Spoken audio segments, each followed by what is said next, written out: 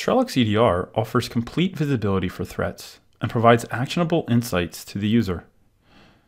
Trellix EDR enables the SOC analyst to visualize additional context for threats and the devices associated with them. The SOC analyst can drill into additional alert data and telemetry for this lateral movement, revealing details such as threat behavior and MITRE attack techniques. While the process activity summary reveals parent process details, process arguments, and the sequence of events and executables leading to the compromise.